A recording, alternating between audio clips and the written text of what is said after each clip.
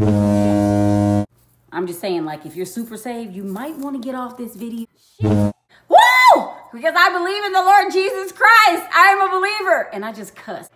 Hey guys, it's me, Michi. I hope you're doing okay. It's spring in Dallas. I hate wasps. I hate bugs, period. But these jokers are already doing what they do. So anyway, I came home today and there were 4 wasps in my house. 4. I just had a moment, what I'm gonna call a moment, more like a fit.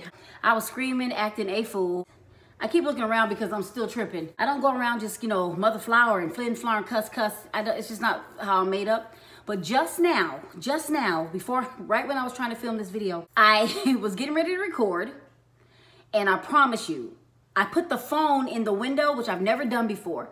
And there was a dead wasp because I had killed him and forgot to pick him up right by my phone. And this is what happened.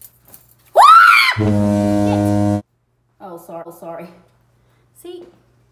Son of a bitch. What the hell is going on? Oh, Father. These jokers is real. I think he's dead. Cannot deal with this. What the hell?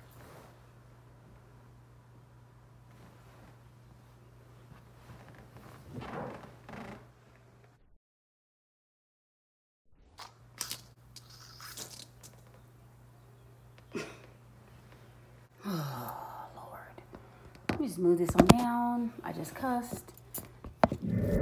So last night, my husband and I had the door open to the backyard. And apparently I let in 4 wasps. 4 of them jokers. And I'm afraid of wasps. I can't tell if it's a wasp or a hornet. To me, they all look the same, okay?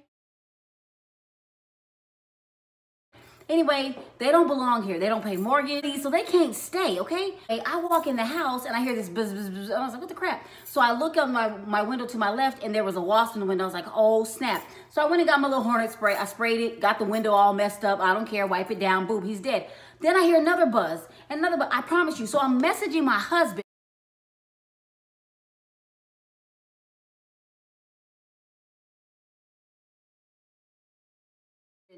And I was like, babe, I don't know what's going on. We might have wasps in the vents or something, but they're in the house. I forgot about the fact that I had the window open last night.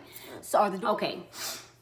I'm not proud of it. I'm not at all. And I say, and I just cut, like it just happened. And there are moments where stuff just happens. And you're like, Holy Ghost. I mean, you're not proud of it. I'm not a big, I don't go around cussing. Like, it's not the thing I say. It's just not the thing I do. I use my words.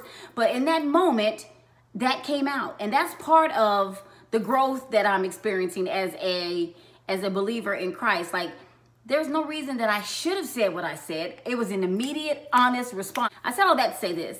I'm still God's chosen. I'm still his child. I understand that that is not something that's going to stop me from getting to heaven, but it is something that I don't want to ever be. And that was an honest response. Like when I said, I just cussed because I just left myself. Like I went straight into the flesh. I wasn't thinking about no spirit. I wasn't thinking about no Holy Ghost. All I was thinking is that's a wasp right there and that joker's going to bite me and I'm going to be jacked up.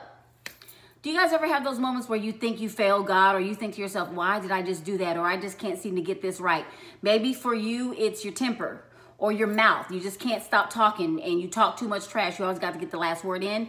Maybe for you, you've done too much on your job and you've caused a bunch of enemies and strife. Maybe you gossip. Maybe you are a whore. Let's just put it out there. Maybe you just sleep with everybody in the world. But you love Jesus. Listen, God knows that we are not perfect.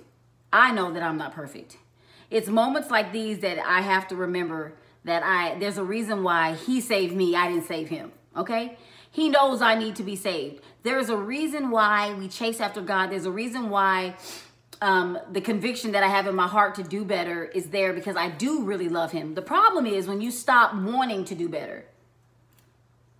If you stop wanting to do better, the Bible says that he will turn you over to a reprobate mind, which pretty much means that he's going to turn his back on the situation. Not saying that he agrees with it, but that he's just not going to deal with it because you don't want to deal with it. This is me saying I'm not a big cusser, but that just happened in real life. And I was like, I know people live like this. They're like, man, how come I can't get this right, God? How come when I'm in traffic, I go off on people? How come? That's a whole nother video for a whole nother time. Anyway, I just wanted to say hi and tell you guys that even if you jack stuff up and you're a Cussin Christian, Jesus still loves you. Now, I'm not saying go around cussing everybody out and have a filthy mouth.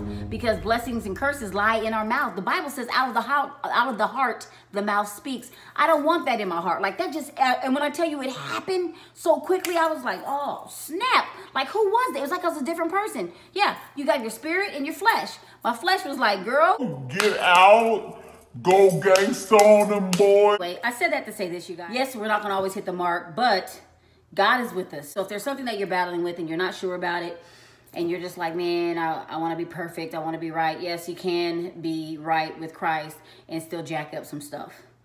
The problem is when we stop wanting to get better. So I challenge you to do better. I challenge myself to do better. And yeah. Okay, guys, I'll talk to you later. Let me know in the comments below if there's something that you feel you can relate to me, or you feel like there's something that you can't seem to master. I probably need to do a series on things I can't seem to master, but I'm working on them. See, don't stop working on the win. I'm going to win. There's going to be a day where I'm just going to be like, oh my goodness, that's a bug. Ooh, hope he doesn't bite me. Right now I'm like, yo. What's up? What the hell? So one of the things that I am doing is I'm trying to stay in my word more.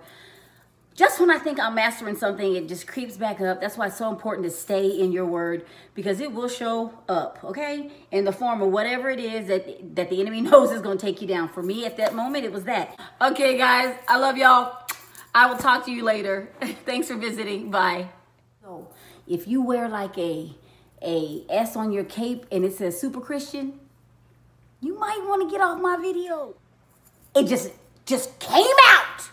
Boom. I don't even use those words.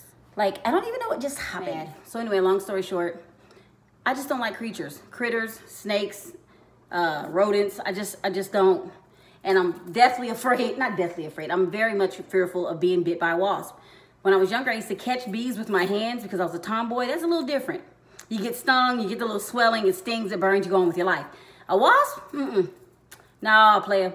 I don't deal with wasps, I don't deal with hornets, I don't deal with rats, I don't deal with lizards, I don't deal with snakes. Like, no, mongoose, chinchillas, like, I don't want it! So I cut.